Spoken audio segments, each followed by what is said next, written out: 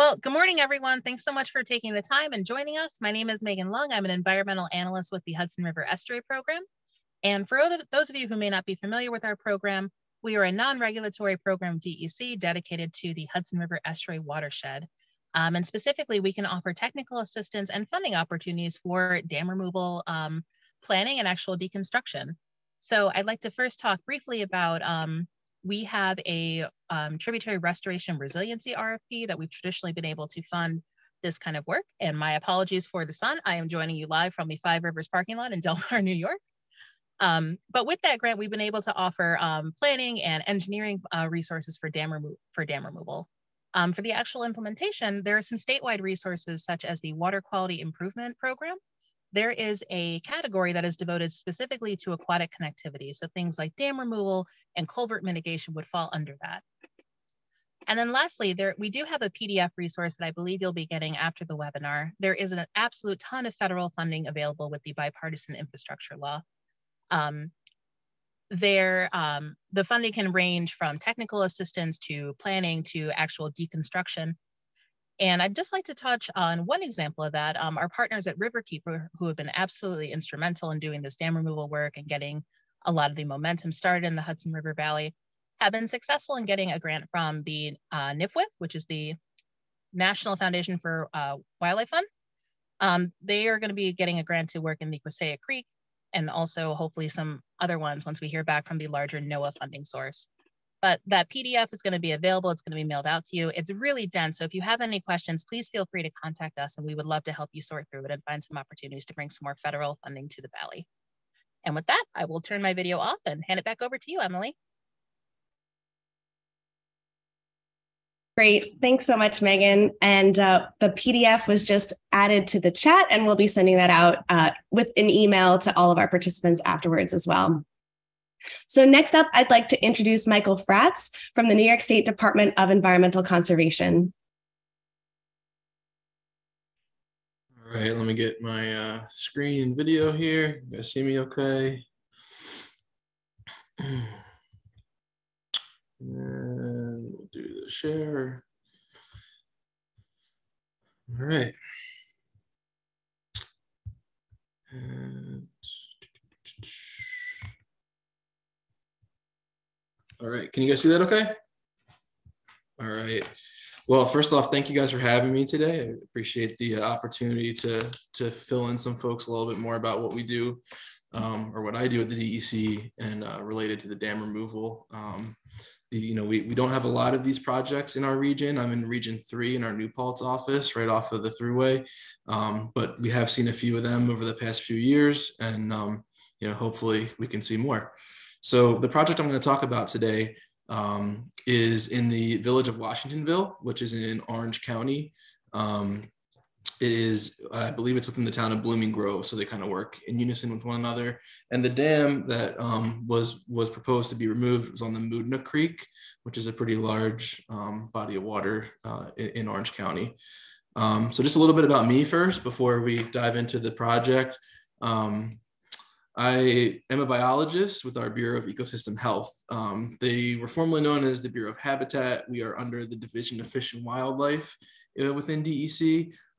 Our role mostly is as technical staff regarding projects that involve Article 24, which is our freshwater wetlands law, Article 15, which is our protection of waters law, and 401 water quality certifications, which is a joint permit between DEC and the Army Corps of Engineers.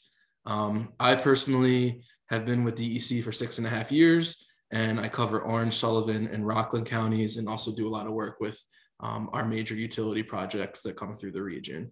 One thing that you'll probably get an idea of as I work through this is that we, as the biologist in ecosystem health, we work a lot with Division of Environmental Permits. So the project that you're gonna hear about today, what did receive all the proper permits from us, and that was basically how I became involved in reviewing the project in relation to our state regulations and laws. Another just fun fact of what we do as biologists in ecosystem health, we conduct wetland delineations for state regulated wetlands across the region. We also deal a lot with stream projects, as you're about to find out. And then we do a lot with our environmental conservation officers in terms of enforcement matters for all of the issues that we that deal with wetlands and streams. So as I said, the project that we're going to talk about today was located in the Village of Washingtonville, which is in Orange County. There's a small little dot there just for reference. Here's a nice overhead view of the village. You can see on the left-hand side there is the Moodna Creek. I don't know if you guys can see my, I'm gonna do a pointer, but there is the creek runs basically through the village. So there are a number of businesses and homes that share, backyards, go right up to the creek. And there are like a number of major roads that bridges across the creek. Route 208 is one of those. So this is the site of the project that we're going to talk about today. So the creek is obviously up to the northern side. The walking bridge on the left-hand side of the photo is a public walking bridge that was actually in this last photo. You can see here, this is the walking bridge on the bottom right left-hand side of the screen. And then so now we're looking at this baseball field setup that is known as Mays Field. It's home to like a bunch of the town Little League teams, and there's a couple other commercial businesses that use some of the space in the field area. So just keep this picture in mind, and we'll have a bunch of other pictures too. So if you see the parking lot, public parking is down here by the entrance off of the main road, and there's a couple fields, and then there's a playground over on the right-hand side that is pretty close to the creek. And then the dam, it's a little hard to see in this photo, but is underneath the green shaded area. That's basically our limits of disturbance that we're going to talk about today. Just for reference, this project, one important thing to know is that it was really for flood mitigation. This is how it came to us. It is not a priority for aquatic organism passage, but I think one takeaway that we'll talk about later is that they kind of work hand in hand with each other. This is a shot of the FEMA floodplain map. I thought it was important for everyone to see this. The blue is the actual floodway, so that's kind of the most frequently flooded area. The lighter pink is the 100-year storm floodplain or flood zone, and the darker pink is the 500-year flood zone. So basically the entire baseball field and park and many of the businesses nearby are all within those areas. So here's a picture of the dam before it was removed. This was from March 2020, and the project didn't get constructed or didn't get started until the fall of 2020. So this was the most recent aerial photo of the old dam before it was taken down. You can see down the bottom, that's the outfield fence of one of the baseball fields. Here's a few pictures I took back in the winter of 2020 of the dam. You can kind of see it. There's a lot of water coming through here. I don't know exactly when this photo was taken, but I think it was towards the end of winter when a lot of the snow melt was running off. So you can see there's like a considerable amount of water in the creek. The dam is about 90 feet long from bank to bank, and it's about 5 feet high across. So, a longer stretch of dam, but as far as height goes, not huge. Before we get into the details on the project, I did want to acknowledge all the kind of stakeholders and players that we worked with on this project. Mainly down here in the left corner, New York Rising and the Governor's Office of Storm Recovery. That was where the funding came from. So I know, you guys are probably interested in how to fund some of these projects. And I know a lot of what Megan is going to talk or had mentioned deals with aquatic organism passage, but I do think, it sounds like to me there is a lot of funding available, like in regards to the actual flooding issues that can be caused by these dams, which can kind of be a benefit to both the organisms and the communities. Obviously DEC was involved. Army Corps of Engineers was they help with the permitting as well under the clean or the water quality certification. And Tectonic Engineering was the engineer and applicant representing the town and village for the project. So they were the ones that actually designed the removal, submitted the reports, and also hired the subcontractors to do the work. So before we get into the plans, I just wanted to give everyone kind of a basic rundown of the permitting that is required for a project like this. So, you know, in any project that we get an application for, we have to determine the jurisdiction the DEC would have. For this one, the Moodna Creek is Class C. So Class C is actually not one of our protected waterway classes. So anything C and then a T in parentheses for trout or above is subject to our stream protection regulations. But since the Moodna Creek is navigable, it is subject to Article 15 under another section called excavation and fill. So because of the work that they would be doing, they would be excavating and filling within the navigable area of the Moodna Creek. 401 water quality certification, like I mentioned before, is a joint permit with the Army Corps of Engineers. So that's something that we basically look at concurrently with the Article 15 application. That is something that that we basically check a box in the application, and essentially what that is doing is making sure the project is in line with the federal water quality standards, and that the project won't impact water quality. Article 11 is our endangered and threatened species regulations that we do screen projects for. For this project, there were no nearby known occurrences for any species, but you know, that could be a case for another project. So it's something just to keep an eye on if you're looking to do something, you know, screening or potential funding. And an example for that would be a lot of areas around the Hudson Valley have endangered bats, so Indiana bat, northern long-eared bat. And in most cases, if a project is doing significant ground disturbance, especially tree clearing, we could limit time of year restriction work because of the known areas of those species. And the last permit is the SWIP. That's just a construction permit that is typically administered through our Division of Water. But in this case, the village and town are MS4 communities, so they have that responsibility, and that's just a permit that's in place during construction. Once the project is complete, that permit is done. So here are the plans that were submitted to us from Tectonic. I'll try and point out some of the highlights here, and if anyone has any questions, you know, after the presentation, I could certainly share some of this information with you. But let's start on the left-hand side. So the dam, you can see the whitewater rapids like right underneath the line here. There are a couple of important things to point out here. So on the left-hand side, we've got what looks like about 4 half circles. So 2 on the eastern bank, or I guess the right bank, and then left 2 half circles on the left bank. Those circles are basically the limits of a turbidity curtain that is to be placed in the creek during the work to help prevent the migration of sediment downstream. So I don't know if everybody here knows what a turbidity curtain is, but it's basically like a piece of fabric that goes into the water that sits on weights, and the fabric will help catch the sediment that is being released from the construction. So in this case, the major activity in those areas would be behind the dam. The project was proposing to excavate a bunch of sediment that had built up over the years. So that there's like a line that goes behind the dam almost in like a triangular shape. That's the area of sediment removal. It says, it kind of calls it out on the right-hand side. That material was going to be removed and stored in an upland area. And then likewise on the other side of the dam, there was an area where there was a scour hole that had formed over time below the dam, where they were going to be filling that in with some heavier rock material to try and bring the grade back up to the normal stream bank or stream bed elevation.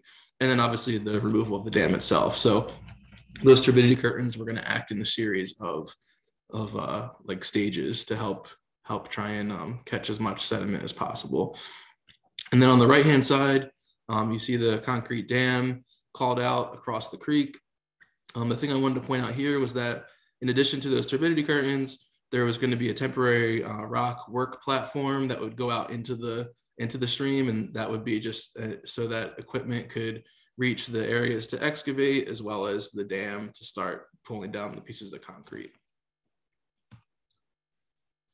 This is the restoration plan. So And I think I should have mentioned this in the last slide, but the area towards the top of the screen is the upstream side, and it's flowing down the screen. You can see the arrow down here on the bottom. So this kind of slashed area on the outskirts and the upland areas of the stream, those would be seeded for restoration purposes once all the construction was complete. And then this area that's kind of a darker gray that's in the stream, that's kind of on the edges of the stream, those would be planted with a series of plugs of different species that can survive in that location. I did include a table of the planting guide. So the submergent vegetation would be the plugs, and then the perimeter would be the seed mix. So before we get into the pictures, I wanted to give everyone an idea of like some of the concerns and questions we would have looking at a project like this. So mainly the water quality was our major concern in maintaining water quality. We often, and I'd say maybe 90% of the time, try to have projects in-stream projects done in the dry. So basically they would be pumping around the water around the work site, or putting some kind of cofferdam in between the work area and the actual stream. For a number of different reasons, that was complicated to do here. So we did work with the applicant to try and get a safer and hopefully environmentally friendly project that could be done in the water during, like, while there was water going through the work area, which is not something that's very common for us, I will admit. Construction methods, like what we talked about earlier. And then another thing that I didn't really think about until we were looking through the project was possible contamination of the sediment that was built up behind the dam. So we did screen the site for any nearby locations to Superfund and brownfield sites. Didn't find anything super close by, but we did also understand that, you know, this dam has been there since, I think it was in the 1800s, they thought it was built. And, you know, over time, who knows where that material is coming from. So that was one of the reasons why the material was removed from behind the dam. It was going to be tested afterwards. I do not have the results of that information, but the bottom line was the material was not put back into the creek. A couple like back and forth. I mean, one thing to understand here is that this process is really truly a back and forth between DEC and the permit applicator. So one of the things we asked for was shifting the spoils of the that were being removed behind the dam to be outside of the wetland buffer. There is a DEC wetland near the site, and where they had originally proposed the material would be within 100 feet of the wetland. So we had them move that area, that location. We had them remove some geotextile that was supposed to go underneath the rock platform. Oftentimes we see that geotextile get torn up and eventually end up downstream and can cause issues, just getting snagged on trees and everything like that. So we had them remove the geotextile from underneath the rock platform. We had them kind of walk us through in a little more detail the feasibility of in-water work versus working in the dry, like I talked about before. But ultimately, they did provide some information as far as like the average stream flows there and the width of the stream that, you know, didn't really make sense or even feasible to actually dry out the work area to remove the dam. And as we usually typically do with these applications, we do ask for a pretty thorough alternatives analysis, which was provided by the applicant. Just to give you a timeline of this process, the application came in the fall of 2019. We sent the first notice of incomplete application back to the applicant in November of 2019. Then we received a response from the applicant to that incomplete application notice in February of 2020. We sent the notice of complete application on March 23rd of 2020, which that date probably jumps out at you. So that was probably the week that our entire operation kind of shut down for a little while due to COVID. So the permit did take a little while to get issued. It was issued in June of 2020. And then the construction of removal of the dam began in October of 2020. Just to give everyone an idea here, there are a number of conditions that we include on the permit that help basically the project move along and make sure that it is as least impactful as possible. Turbidity curtains, we actually required a monitor to monitor for turbidity during the removal. So that way, if there was a large release of turbidity, they could stop work and adjust the erosion sediment controls as needed. Progress reports were required to be sent to DEC during the project. And then the plantings to be done along the bank were something that I think they had suggested that originally, but something that we probably would have required regardless as a restoration. This is a quick screenshot of what the permit looks like. If anyone's interested, these permits are public documents, so you can FOIL for this information if you have any questions or just would like to look at it. But pretty general information, location, number, etc. So here we'll come back to the location. So that yellow highlighted path, that's a work access for all the trucks and equipment. Once the yellow line got onto the baseball field, they actually did bring in timber mats. So, and that was, I'm assuming they didn't want to turf up their park and baseball field, but that was nice to see that they brought those in. And then the red area was the soil stockpile, where the material was removed from behind the dam and stored also on a timber mat. And then the green was the approximate work area in the creek. So here's the photos, the best ones I could find of the actual removal. So they did have two different types of equipment working kind of concurrently with each other. The orange equipment was a long reach excavator that was mainly removing the material from behind the dam. And I believe they were also like putting the larger pieces back in the scour hole once the dam was removed. And then the yellow machine was the actual hammer that was breaking up the concrete pieces. So again, here's the dam previously, and then here's what it looked like in April of 2021. So about 6 months after the construction was done. You can see there's still a silt fence up here on the left-hand side, right next to the baseball. Although now that I'm looking at it, that could be a shadow of the fence, but that is like the area where they were coming down and accessing the creek. And this is a photo, the most recent photo I had, aerial photo from April of 2022. They did leave some of the abutments that were on the side, but it's really hard to see those, especially now that it's been overgrown. Here's a picture that I took recently of the area. So I'm looking downstream. The dam probably would have been another 50 feet downstream of where my photo is, but you can kind of get the idea of that it is pretty much uniform as far as the surface water goes. So some takeaways from the project. I think I said it before, but one thing that I was trying to think about during the permitting of this project was that, yes, the town, it was really coming to us because this is a flood issue in the town, but we've done a lot of trainings and there is a lot of good work done by people like Megan and NAC and across the region that deal with aquatic organism passage. So this was kind of a win-win for both the community and the DEC from an environmental standpoint. In-water work can be done carefully, of course.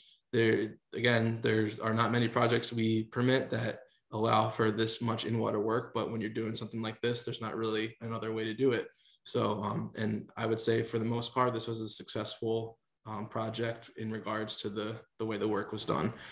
Details are important, and an open and easy dialogue with the applicant. I mean, this was a back and forth. You saw the timeline over the course of at least 6 to 8 months with the applicant, and just asking general questions about the construction and things like that. And it just made it really easy because there was never any arguing or any questioning. It was always a very open and beneficial conversation. One other thing though, I know the community did want to do this for flood mitigation. This was clearly not really a permanent solution to like the major flooding. I think one thing that would be interesting to look into would be to see, I guess, what size floods maybe this has helped. But as you can see here, it maybe didn't do, I don't know, it didn't do as much as it could have. But this was in Hurricane Ida back in the fall, I believe, of last year. This was. So this is the entire baseball field, still underwater. You can see that gap in the trees. That's actually probably one of the access points to get into the creek. I don't think that's where they got in. I think where they went in was a little further down the stream, but you can see that village behind there. I included some helpful links, just some stuff I thought was helpful. There's an entire like 100+ page report on the Village of Washingtonville and through New York Rising, which one of the recommendations through that was to remove the dam. Interestingly enough, some of the other recommendations that I found were just to completely remove the baseball fields and go somewhere else. There was a couple other recommendations that I'm sure cost a lot more money, but maybe down the road the village might entertain. And some state resources. New Hampshire had a really good website about just general information on dam removal and restoration. And obviously DEC and NAC both have some great information. That's all I have. So I appreciate the time, and I guess we'll take questions in the Q&A. So thank you. Great. Thanks so much, Mike, for your presentation. We're going to hand it over next to Suzette Lopane from Westchester County Planning Department, and we will take questions for both presenters at the end. Just a reminder to use that Q&A box if you have questions during the talks. Okay, thanks so much. Mike, on to Suzette.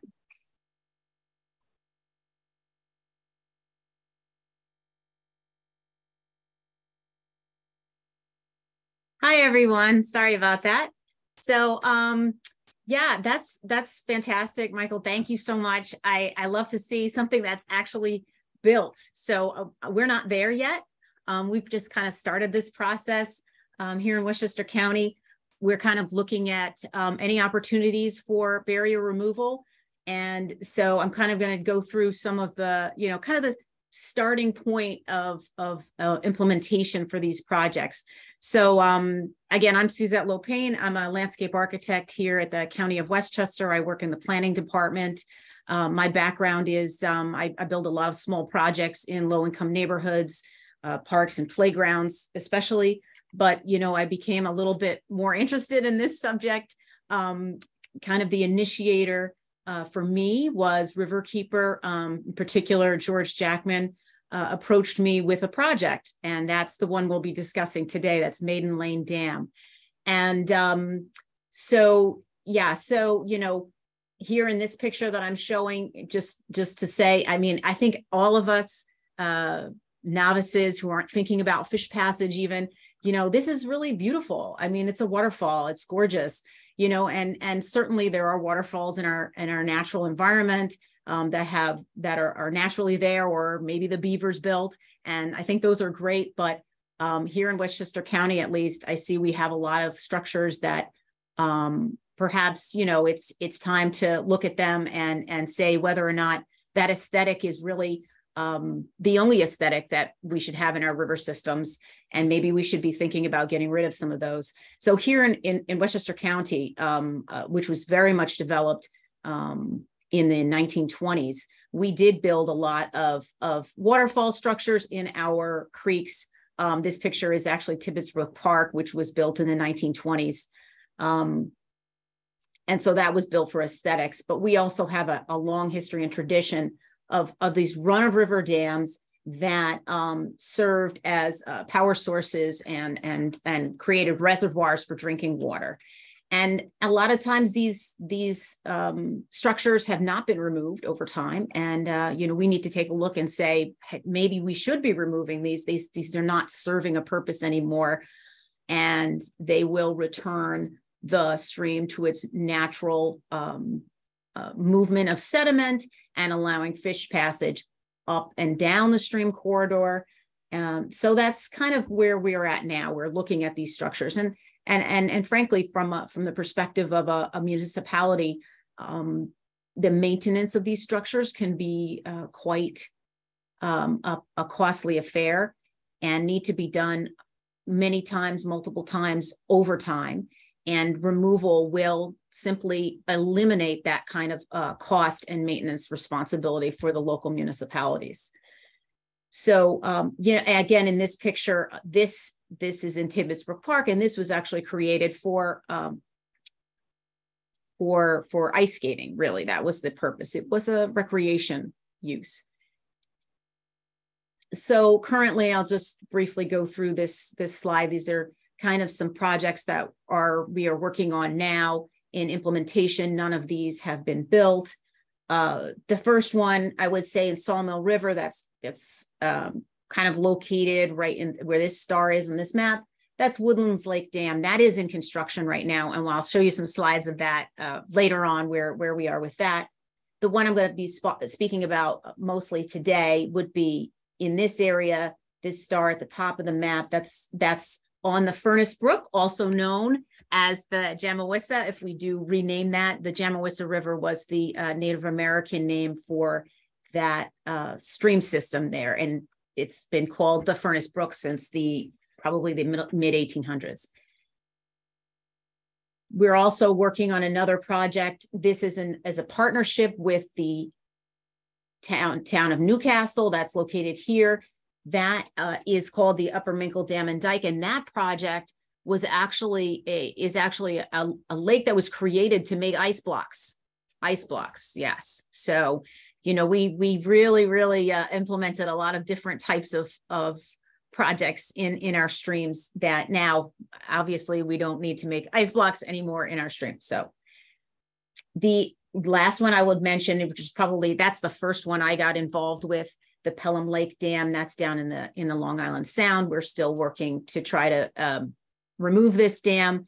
And again, these all have challenges, and it takes time to get these things implemented, and it's for good reason. We need to make sure that we're doing the right thing and we're doing it in the right method. So this was really the first actual implementation that I have done. This was a really small structure, and this project was initiated by George Jackman over at Riverkeeper. And this particular structure is located, I think it's maybe like, I want to say a half a mile to a quarter mile below the Maiden Lane Dam, which is the project we'll be discussing in more detail. And so this dam was removed basically in a day. A contractor came with his machines, he mobilized, he went down the slope, he removed the stone. It was probably only a couple of feet tall, and lo and behold, we now had fish passage in this portion of the creek. And I would mention to you that if you notice, this portion of the creek is filled with a lot of stone and cobble.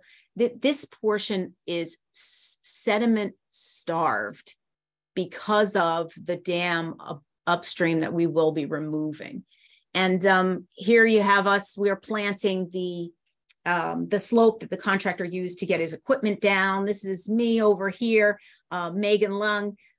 Worked with us. Unfortunately, she's not in the picture, but she's been to this site many times with me. It was a great partnership. We did have to work with the town to get the town to give us a permit for the road. But I would just say to everyone out there who's thinking and contemplating doing some of these projects, partnership is super, super important. We all need to work together to try to get these things done, whether it's the scientists at the DEC, whether it's our not-for-profits such as Riverkeeper, Save the Sound. I've also worked with them on these types of projects, but we all have to work together, the local municipalities, because we all have a piece of the pie that is very important to this project. So right now, just so you know where we're at, so we're working very intensely on these two projects, the Furnace Brook Maiden Lane and the Upper Minkle. The Furnace Brook will be going into the permitting portion of this project. So the DEC and the Army Corps are going to be involved with the permits on this project. And one thing that has recently, within the last 2 years, been implemented in terms of permitting is what they call the pre-application phase. And that's super helpful for us to understand what needs to happen in terms of the permitting and give us some guidance and direction, but also informing the regulatory agencies what we plan on doing. And it just helps to get everybody on the same page. The Upper Minkle Dam, we're a little bit farther behind on that project.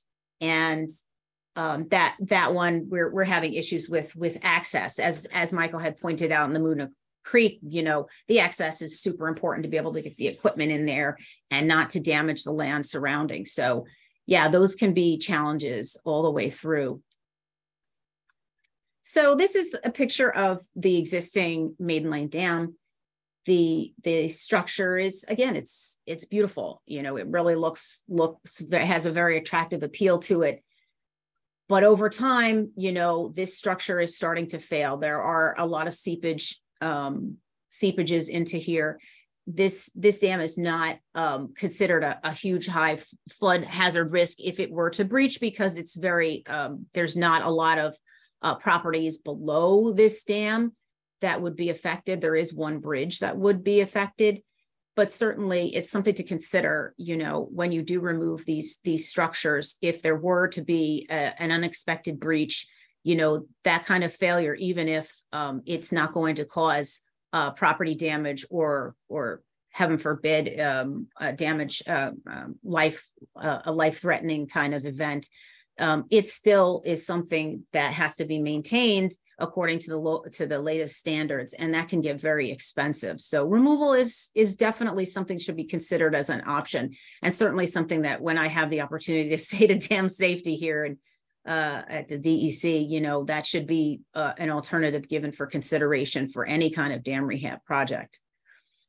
So this dam was built in the 1800s. It was built when the property in question was an estate. It was for aesthetics. It was for, you know, just to be able to look at a pond and impoundment behind. So that was kind of the intent and purpose of that dam structure. This estate is no longer there.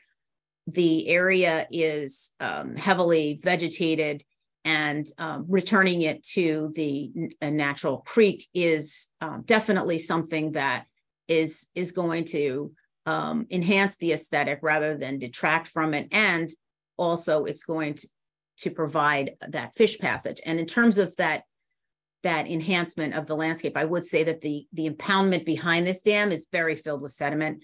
So in the spring and into the summer, there's a lot of nutrient accumulation behind this dam. And so I'm sure all of you have seen this kind of stagnant water just covered with, you know, kind of this green algae. It's not very attractive. And the only way to really remove that would be to either remove the dam or to dredge the sediment. And we can talk about that some more, but that becomes a huge cost if that were desired. So this is just a map of the area, just so you have some sort of an idea of what we're talking about. So the dam is located here. And I'm sorry, I forgot to label this, but the highway, Route 9 is here. There's a culvert here that passes the Furnace Creek underneath the highway. That is the beginning of, that's the upstream portion of our project area. This is the impoundment, comes around, there's the dam. The dam that we removed, oh my goodness, I think it's right about here. And then the creek comes down and meets the Hudson River here. It does pass, let's see, there's a bridge structure here, and there's a culvert here underneath the Metro North railroad tracks, but this is the Hudson River here. So that's kind of the lay of the land. And I would like to say here that our implementer of this project, Princeton Hydro, particularly Paul Woodworth, has been a great firm to work with. They have educated me on this process and certainly are going to guide us in this. Paul, as a fluvial geomorphologist, is really kind of is an important partner to work with to determine, you know, what is going to happen behind here in terms of that landscape and the way that the dam removal is going to affect the landscape in this location. And philosophically, I would say that it is something that you want to kind of allow the river to show you what's going to happen. And part of the background that Princeton Hydro did to determine, you know, what is going to happen in this impoundment area was a series of sediment probes to know what is the consistency of that sediment and how is it going to flow once this dam is fully removed. And in terms of that, I would say that with the dam removal, what actually is going to happen is we're going to do this over a period of time. It's going to be slow. The dam is going to be notched one and through maybe 5 different iterations. So slowly this dam is going to come out. There will be some sediment transport, natural sediment transport through that notch that will go back into the Hudson River, because as we all know, our stream systems, that's naturally what happens with sediment. When we put dam structures in there, that sediment gets trapped behind that dam. That is not natural. So there will be some natural sediment transport that will happen. We're also planning on doing some excavation of the soil material. That material will be placed in spoil locations, kind of within this wooded area. There are some places where we'll be able to spoil that sediment. Right now, just so you have some ideas of some of the challenges that we're having on this particular project, we do hope to get, fingers crossed, we'll do permits at the end of the year. But one of the challenges we have is this culvert up here. DOT has an easement here. So recently we've started a partnership with DOT to try to work out funding as well as implementation of fish passage at this culvert. And so, hopefully that's going to come to fruition. I'd also like to say that we have on the call, we do have Akiko Bush. She did walk this site with me. She is an author. And we did some investigation of the tree materials. I did some tree ID for Princeton Hydro on this project. And it was great to have her here as a partner. Again, it's just super important to have partners on all these types of projects. So I just wanted to kind of give you a picture of an implemented project. This is actually up near where I live in Dutchess County. And there was a dam called the McKinney Dam. It's a privately owned dam, and it decided to notch itself. And a hole formed in the base of the dam, and the lake behind it just disappeared. And you were left with a creek bed and a large floodplain area. And here, this is planting we did, Trees for Tribs, during the pandemic. And, it was exciting to be a volunteer and a part of that as well. And then I would just say, in parting, so this is the Woodlands Lake Dam. This is an impoundment area. This is what it looks like before you do the planting, while you're doing the construction, while you are looking at drying out that sediment behind the dam structure. This is what it looks like during that period of time.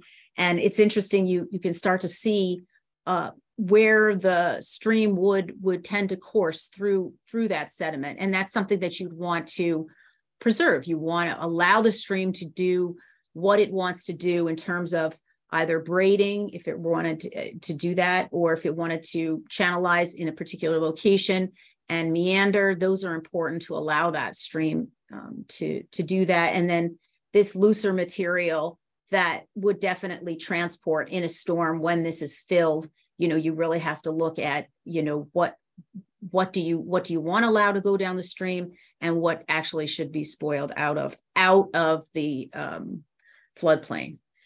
So yeah, that's what I have for you. And thank you so much. And thanks for everybody getting up early. And it's great to make this presentation. Thank you. Great. Thank you so much, Suzette. It's really exciting to hear about all of the momentum that you've built in Westchester County on these projects, and particularly hearing about the different stages of these dam removal projects. We know it's a long and complicated, but also a very exciting process. So unsurprisingly, we have some excellent questions in the Q&A. And I want to start off with a question, I think, for Mike about the role of the U.S. Army Corps of Engineers in the permitting process. Since DEC and these streams sometimes have a federal nexus with U.S. Army Corps of Engineers, do the recent changes and unknowns about federal navigable waters definitions affect New York State dam removal projects? That's a good question. So as far as the jurisdiction goes for the Army Corps, it's, as the person said, it's changing all the time. And usually if that question comes up, the easiest way to do that is to have the applicant submit a jurisdictional determination form or application to the Army Corps, because we have a hard enough time trying to maintain our jurisdiction. So it's really hard, especially when they change all the time, to be able to say, how the Corps would take a project. So I guess the short answer is yes, it could, but how, we don't know. Great, thank you. Are the impoundments above dams assessed for the importance to breeding or migratory waterfowl? I could try my best to answer that one, Emily. So I can't speak specifically, Lynn, but I will say, like, in general, with dam removal, because like putting a dam in a river is a big deal that impacts a lot of factors with our natural environment. So certainly, like, if there is a species of importance, the DEC has resources where you can look through our natural resource mapper where that might flag important habitat, but that's part of a larger conversation to have about, the positives and negatives and on dam removal. I would just like to make the point I mixed the word point and impoundment together. Ooh, early day. But these impoundments that are created, they're not natural, they're not permanent. So with all dams eventually come down. Either they are maintained and they are removed in a controlled manner, or they fail in an uncontrolled manner. So it's important to also consider that these impoundments are not permanent. They do have to be maintained, and there is a cost to that maintenance sometimes. Not sometimes, all the time there is cost. Great. Thanks, Megan. I know that in the Q&A, Mike has answered a bunch of questions, but I wanted to go back to the question about the flood mitigation priority of the project on the Moodna Creek, and the analysis conducted that looked at the extent to which the dam was contributing to flooding of homes and businesses. I know this project was a part of the New York Rising process, and they did some kind of a flood study, and I'm wondering how that may have interacted with the plans and permits that were submitted as part of the removal process. Sure. They definitely did submit lengthy information. I'm sure they just pulled it out of that report that basically was justifying the removal of the dam related to the homes and businesses. I couldn't tell you off the top of my head what those numbers were, but I do know, looking through the report a couple times in the past week, there were numbers in there and information about not just this dam and how it impacts those things, but other infrastructure within the village. So yeah, that was definitely, short answer would just be that was basically the justification for moving forward with the project. Thanks, Mike. Question for Suzette. There's a comment thanking you for addressing the aesthetics of dam removal, because this often seems to be a driver of public opposition to dam removal. What has your experience with these projects taught you about these concerns and how to address them constructively? Yeah, so great question. I would just say, in terms of that thought process, we are starting with things that are kind of what I would call low-hanging fruit in terms of public perception. I think we need to start implementing some of these so that people can see what happens. It is important to recognize the aesthetic value is certainly that people perceive, but there is an aesthetic value to having the impoundment removed. Again, because of this sediment buildup, these impoundments are becoming filled and clogged with nutrients, which is causing this kind of, I don't want to generically say it's all green algae, but it's definitely creating kind of a scum layer on top of these ponds. And that's not going to stop unless the dam is removed or the sediment is taken out. And taking out sediment can cost millions. It is extremely expensive. So in my regular construction projects, I'm paying $100 a yard for sediment or just excavation for my sidewalks. I mean, $100 a yard. 5 years ago, I was paying 20.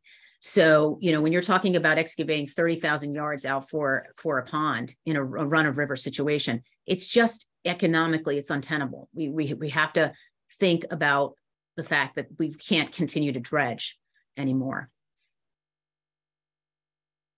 Thank you. And then we have a couple questions about the status of the McKinney Pond Dam that you mentioned. Are there any plans to eventually remove that dam that had been breached? I know there was a Trees for Tribs restoration project there. What's the current status?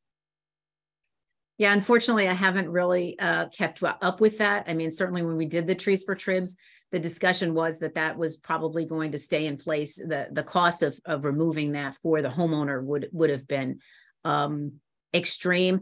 Megan may be able to discuss a little bit more about getting funding for those types of things on private property, but that's been a real issue. You know, so these structures, these dam structures that are on private property, it's not easy to fund those types of things. And I think that's a challenge for all of us. And I think we should keep that in mind in the future. Yeah, Megan, go ahead. Thank you. I use my raise hand function. Yeah, so to add to that, you know, for a lot of state and federal funding, a private landowner is not eligible. However, it is possible for a municipality or like a soil and water district or a nonprofit like Riverkeeper Save the Sound to apply on the landowner's behalf. And Dutchess County Soil and Water was successful with that in 2016 with removing a private dam on the east branch of the Wappinger Creek. The Soil and Water District applied on behalf of the owner and was able to bring that down. Great. Thanks, Megan. And while you've got the mic, I'm wondering if you can also elaborate a little bit on this question of who pays for the preparation of permits and the huge construction task of excavation. And Suzette's comments about the cost of sediment moving and removal, I think really speaks to these high costs and how we think about where the funding can come from for the planning, for the permits, for the actual construction as well. Yeah. So, and I absolutely recognize, you know, the cost is a huge barrier to getting these projects started, but there is a lot of funding, you know, with the infrastructure bill, and there's also habitual state funding that has been available that can cover things like the construction, the permit. You can account for that in your application for grant funding. You know, in particular, the New York, New Jersey Harbor Estuary Program has been writing letters to federal partners addressing the high cost of doing projects in our region. So, you know, trying to address things as match, but there are things that municipalities or nonprofits can do also to account and come up with that match percentage. So perhaps it's less cash match, but it's more of in-kind services or project management, or if you can get together a group of volunteers like Suzette and George Jackman from Riverkeeper did in the restoration piece of that to show that contribution. So you have something to provide to the funders. And then my shorter answer would be like, absolutely, please get in contact with us. It's very challenging to get through funding resources, and that's what we're here to do, is help. Great, thank you. Just looking through these questions, there's been a lot of great responses, typed responses to some of your questions.